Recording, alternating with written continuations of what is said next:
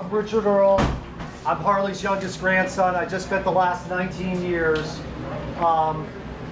perhaps getting one of the greatest business stories of the 20th century. Actually, I tell people it is the greatest business story of the 20th century because it's about the business team of players that created the #1 company in the 20th century, which you all probably know, living here in metropolitan Detroit, was General Motors. And the best part of the story is that some of it fell through the cracks of time. What's so wonderful about this house and your coming here is that some of the greatest leaders of the business world, not just the automotive world, the business world, walked through the halls of this house. I interviewed the chauffeur once, and he told me about how he brought Alfred Sloan in the house, went into the library with Harley Earl, the doors drawn shut, and who knows what they were talking about. But anyway, I have some photos I'd love to share with you, and it's actually pretty cool in here if you want to kind of come in. I'm only going to take about 10 minutes of your time. We are videotaping. If you could just stay about a foot in front of the table here, I'm so sorry, but please move in where you can hear him. Yeah, please, come on, small audience, or the audience is not so small, it's very intimate. And we're next to one of Harley's greatest milestones or creations. We're next to Ray's 59, beautifully restored 59 Corvette. And what I just want to start out with showing is a picture of my grandmother, because we all know how behind every great man there's often an incredible woman, and that would be my grandmother, Sue Earl. And this is a story about gamblers, because this is literally a picture of my grandmother in action. If you guys come close, you'll see the picture. She's got 4 phones, 4 dogs, and a grandchild on the bed. And the funniest part is when she was older, she blew this picture up because she loved it so much, and her grandchildren. She had 8 of them. And this is a racing form, if you guys know anything about horse racing. Yeah, so she was like everything on Seabiscuit, you know? So anyway, so before my grandmother and Harley moved to Detroit in 1927, Harley had an incredible, I call it a distinct competitive advantage over a lot of other people in the auto industry. His father was a 19th century coach builder and had created the largest automobile company on the West Coast. And Harley was from Hollywood, and their company was down on Auto Row on Main and Pico, not far from the Peterson Museum, which is where I've spoken there too, and you know, I get to talk about just less than 5 miles from here is where it all began. Here's Arrow. These cars are really for today's Brad and Jolene, the highest, most successful celebrities of their day, bought Harley Earl motoramic masterpieces. They come into the auto body company. He would show them a model, a full-size model like you're seeing right here, and they would be blown away. And he had already done it in a 2-dimensional rendering, and like a Hollywood director gone, let's build it. And he put it in a full-size clay model.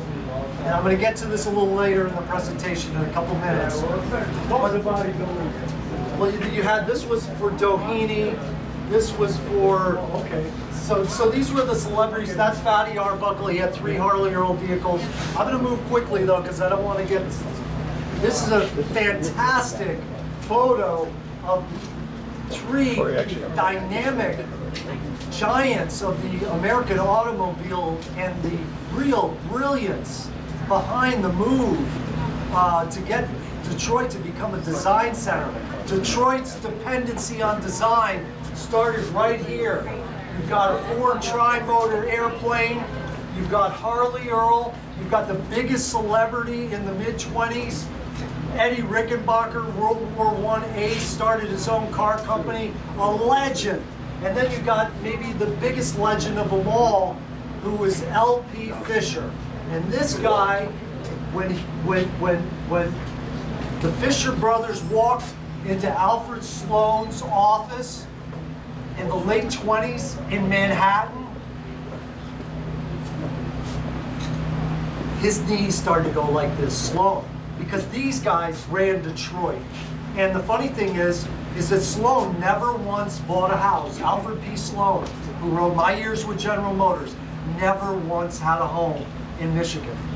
So these guys were down in the trenches, starting this new direction, which is getting everybody excited about Harley's dream. And General Motors basically built their dream on Harley Earl's idea, which was he believed that a car not only could be, but should be a declaration of personal style. And this was his patron saint, Larry Fisher, L.P. Fisher. And I want to just tell you a quick anecdote about the family. And Harley and his wife Sue had his and her LaSalle, 27 LaSalles. And that's their firstborn child. He was born in 25 in Hollywood, California. Not long after this photo was taken, there was a real tragedy in the family. Little Billy, my grandmother took her son to the doctor's office because he had a swollen throat. He was in there with the doctor in the examination room, and my grandmother was in the waiting room, and then the doctor was like, stuck a crude bronchoscope down little Billy's throat, or a little rhintoscope. This is the 20s. Remember, this was pretty crude back then. Certain things. Anyway, so he nicked the inside wall of little Billy's throat. The little boy started to bleed out, had a bleeding issue. And they're like, get Mrs. Earl, and the doctor's like, get Mrs. Earl in here. And the next thing you know, that little boy died in Sue Earl's arms. Her firstborn child died in her arms. Now, why am I telling you this? Because it affected the family for 90 years. It's about 90 years ago, 92 years, or excuse me, 88 years ago right now, 87 years ago, this happened. But the thing is, I gotta tell you, before there were these, appearance and function are of parallel importance. If you go to CNN and read a story, it's called Steve Jobs and the King of Stylish Cars. It's all about the connection between what GM was doing. The greatest company of the 20th century was built on the house of design. And that was the #1 reason for car sales in the 20th century. And things are going to go back. In Detroit, I want you all that are here tonight at Harley Earl's house, when you leave, have this positive message. Let's do it again. Let's not wait, right? Yes, let's a repeat performance. These guys are the keys to turning around the American automobile industry because they were legendary at gaining market share, prestige, factory town jobs, and factory workers in America. They live for this. And the ads at General Motors in the mid-20th century years, they said this. When a big business, this is wrapped around the big GM letters in like a dual page ad in Life magazine. When a big business prospers, the people prosper. And that's what was the heartbeat. It was all about an unwritten drumbeat was going on from the 20s to the late 50s, even into the 60s, and it was all about design and innovation leadership. And it spread. It wasn't just at GM, it was at Chrysler, Ford, and the other major car companies. So anyway, I wanted to tell you that about my grandmother because that was her firstborn child, and she had her next children when she moved to Michigan in 1927. And I'm going to fast forward here because the women, Harley and the women, if you want, I have copies of this page if you want to see it, but I'm going to read really quickly the words from this article. If any, this is a mid-50s article. If anyone has any lingering doubts about the economic, industrial, and general importance of women, he should have a few words with Harley J. Earl. If it weren't for women, he says everybody might still be driving plain black cars with high seats, small windshields, and maybe even hand-shifted gears. So it's kind of funny. There's an incredible story. Harley saw women designers designing cars 10 years after he was gone. He wanted it to happen. Full-size, cars, not interiors. It was all about this. Women designers plot style revolution. When Harley put these women on his all-male teams, you could just watch the feathers fly. I mean, it was like a snow globe. As you shake it up, what does it do? It gets more beautiful. And that's what he was like. Every day he went to work at GM, building these cars. Like Jim's beautiful, beautiful Buick there. I mean, that car is a motor masterpiece, extraordinary vehicle. Anyway, so I have a quick question for you all. What do you see in the picture? What is that? It's a bus, right? It looks like a bus, right? It's not a bus. It's not a bus. Clay model. It's a clay model. It's a full-size clay model. Very good. It's a trompe l'oeil. Basically, that's what Harley brought with him from Hollywood. And the story, maybe I'll do this another time at Harley's house in the future. I'd love to do it again and tell more stories like this one. And guess what? I'm going to do it again. 2 of those babies are full-size clay models and not drivers. And they're just a complete trick of art. And this is how you build cars. Every car company in the world today uses the technology that came from Detroit and what Harley Earl. It's an all-American original. And this is something we should all be extremely proud of. Harley was like the Da Vinci of the 20th century, created a whole new form of individual expression. And it was all about art, engineering, and innovation. And we had the ad campaign, which I got started, the Da Vinci of Detroit. Bad timing. What year was that? That was 2002 to 2005. And some of the reasons, some people say the reason the campaign died such a miserable death is that when the people found out who Harley was and then they saw the cars that were on the road at the time that Buick was selling, they were like, we love Harley Earl, where's that guy today? And there was this invidious comparison between the stuff that, the motoramic masterpieces that Harley did and the cars that were on the road today that kind of all look alike in many respects. So Harley's story is all about, let's get back to the heart and soul of automaking. So he invented clay modeling and graphic engineering as a profession now. It came out of GM it came out of GM during World War II, and the paperwork is all there. The story has been living in the archives all along. It's a story that's been hiding in plain sight for 50 or 60 years now. So here we go. I just want to wrap it up. This is a beautiful picture where I am standing right now with that fence that you see through the window. This little garage was built after Harley sold the house in '59. But during the mid-'50s, these national design treasures, the Y-Job and the Le Sabre, were Harley's daily drivers. He was Mr. Automobile. He never wanted to be like Henry Ford. He didn't want to be a celebrity or a pop star. He didn't want to be famous. He wanted to be left alone to design. And these are the boys. Well, actually, that's my father on the right. There's no way my grandfather would let my dad drive that car. I'll tell you a funny anecdote about my dad. You know, I tell him, I sit down and talk to him. He lives down in Florida too, and I'm like, Dad, I'm doing these speaking engagements. Tell me some more funny anecdotes.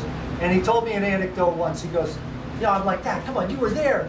You're in the house, and you were 16 years old, and he was born in 1930, and in Detroit. And I'm like, what was your favorite car? Tell me, what was your favorite car? And he looks me in the eye, and he goes, my favorite car was a car with the keys in it. Anything with the keys in it. Anything with the keys in it. Yeah, because he was a bit of a bad boy. I can tell you the other anecdote about how he was the bet that he couldn't take that Corvette up to 60 and get it back down to 0 before driving it off the dock at the Grosse Pointe Yacht Club, and how that story was covered up. But you could probably think what actually happened. Jerry, he swam away to safety, but the car, they had to come get him. Anyway, it's a funny anecdote. And then I want to just end on these last couple of pictures and the direction where Harley was leaving the guys and the women at General Motors design staff. And you know, he's like, if you guys ever, he said this, I got this when I interviewed one of the fellows that worked for my grandfather. He's like, I was listening to one of your grandfather's retirement speeches, and he said it, and I got to tell you this, he's like, Harley said in the Dome at the Tech Center in 1958, the end of 1958, he's like, if you all ever lose this, what we started here, that'll be the time to rip out the urinals and piss on the floor, because it'll all be over. Now, that's kind of a, like a whoa. What does he mean by that? I kind of think it's like he wants America's auto industry to always remain strong, never to go away. Imagine what would happen 20, 30 years from now if your kids or your grandkids could say, hey, I'm from the Motor City, and I'm proud of it, right? Imagine if that were to go away. This is America's business Serengeti. And why shouldn't we conserve and preserve this? Because this is the type of thing that just has a way of slipping through the cracks, much like this story did. And the reason I'm showing you this picture is I have another picture after the regime change. This is at the brand new Tech Center, and Harley just looked out the window and he got the idea of where the next big trend in the American auto industry was. And he's like, I got it. And my uncle told me the story. He's like, all he did was look out his office window at the parking lot, and what did he see? He saw small cars, not just American small cars like the Corvette. If you guys come close, I'll leave this picture up there, and you can come up and see it. It's not only the designers with their cars, the men, but it's the women. There's women and men, there's Volkswagens, there's Triumphs, there's MGs, there's Ferraris, there's lots of Corvettes, there's tons of Carmen Kias. Harley loved cars. And the thing is, he was dedicated, and talk about honor and pride. He's a patriarch. He should be knighted in the history of the American automobile industry. He created the #1 reason for car sales before, during, and after World War II. Design. He put design on the business map. And after he died, the fortunes that be, or the people that be, they were just like, nah, that's the past. We're going to take this forward and do what we want. And it's all about, you know, sometimes, well, I won't get into it. I won't get into it. But anyway, I'm going to leave you a great picture. Where's that picture facing? That's facing Mountain Road, so it's facing west. It's right on top of the building. And right now there's like, this Mott supposedly bought all this property when he knew the Tech Center was going up. Very shrewd businessman. He was a very large shareholder. And the family is still around. I actually know one of them. But what's exciting about this picture is it's taken in 1957. So here's the last picture. Or actually, this is the second to last picture. I just want to show you this because this was heralded at the GM Tech Center in 1956. Life magazine called it the Versailles of Industry. And I just want to share this with you. The new Tech Center is the world's largest establishment devoted to research in the industrial arts and sciences, and which will undoubtedly quicken the pace of American commerce. This was all about keeping America strong. And America's leadership in the industrial arts and of the great human good it will achieve. And things like this went away, along with the Fisher Body Craftsmen's Guild, which was the greatest industrial art appreciation and scholarship program that ran for 34 years. It was as big as the Boy Scouts of America, and they used to give out, you know, so much money in scholarship. Anyway, here's a great picture. Thank you for coming. Walk away tonight thinking about how Detroit is going to have a repeat performance, and be happy that you live in one of the greatest cities in America. Amen. Thanks so much for coming.